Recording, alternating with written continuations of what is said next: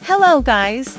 Welcome to another video of Teamfight Tactics. This video will cover the admin composition with Brawler and Heart, where Sejuani is your main carry. This is a full 6 admin comp, so we need an admin emblem or spatula. So without further ado, let's get started. The champions you need for this build are Blitzcrank, Camille, Lee Sin, Vi, LeBlanc, Soraka, Sejuani, and Syndra. Early game plan: play around Brawler or admin. Don't level up early and go on a lose streak. Mid-game plan: play around 4 Brawler.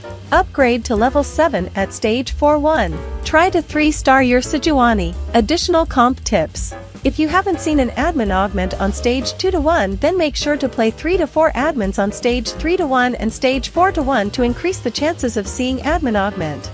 Go on a loose streak first, which gives max gold efficiency and item priority in early carousel rounds. Carousel round priority: Spatula, Negatron Cloak, Giant's Belt. Recommended augments: any admin heart, crest, crown or spatula. Item used for Sejuani: 1. Sunfire Cape, 2. Warmog's Armor, 3. Titan's Resolve. For Soraka: 1. Giant Slayer, 2. Rabadon's Deathcap, 3. Jeweled Gauntlet.